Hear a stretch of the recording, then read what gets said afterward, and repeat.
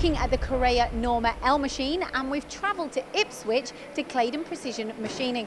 I've collared Richard here from DTS to help give us a specification on this machine. So what machine are we looking at? This is the CORREA Norma L, the travelling column machine. Right, and what size have they gone for? This is the Norma 45, which is a 4.5 in X, 1.25 in Y. But you can go from 6 to 8 metres, can't you? That's correct, yeah. That's a hefty old machine. So what casting is this? Is it one solid casting? This particular machine's a one-piece casting. So who's this machine aimed at? This machine's aimed at all large industries like marine and construction. Right, the capacity on the table is 6 tonnes, so it's obviously going to help the industries that you've just spoken about. But what about the spindle, the power? The power delivery on the spindle is also aimed at the heavy cutting, so which more than meets the needs for this customer. And what are the L-shaped guide systems? So as opposed to side slung rams, this has supports on bottom and sides, giving you the L shape. And what will that do?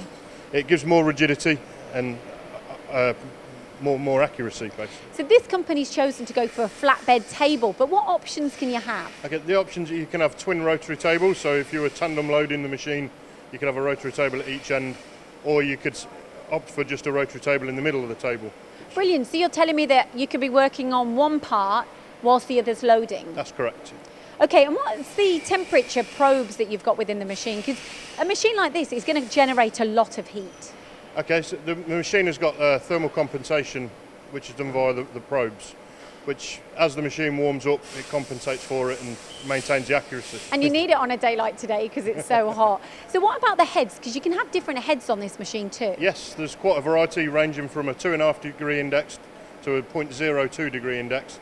We also have a 5-axis full simultaneous head as well. So tell me about the control system that you've got on this machine. So this is the latest control from Hyde-9, which is developed by CORREA as well with shortcut features.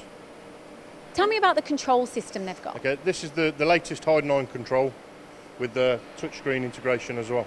So that's obviously going to benefit users because we all use TVs, iPads and everything, it's touchscreen, so that's going to be really useful for engineers, right? Yes, it makes it a lot easier for the operator to use as well.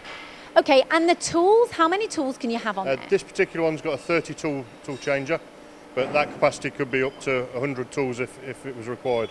So it's really application specific. Yes, it is, yeah. Now, what are the benefits of having a fixed table? Because you have other machines, but this is fixed and then the spindle is moving. So what's the ultimate benefit here? Well, one of the main benefits is you can put high loads on the table and the machine's not trying to move that load, it's moving around the weight. So it's kind of got equal mass all the time, and then of course that's going to help with longevity. Yes, that's correct. So what's the installation on a machine like this? Is it easy, or is that a silly question? Nothing's easy. No. We're looking at a two-week installation on this machine. We're 2/3 of the way through it now. So the installation on this machine, what needs to be done? Okay, so most importantly is the foundations for the machine. If the machine hasn't got a sturdy enough foundation, you'll never achieve the accuracy that it's designed to do. So initially a big pit is dug 1.5 metres deep and then filled in with high density concrete. So all in all, what is so good about this machine? Okay, so this machine will reduce the amount of operations on the components they're making.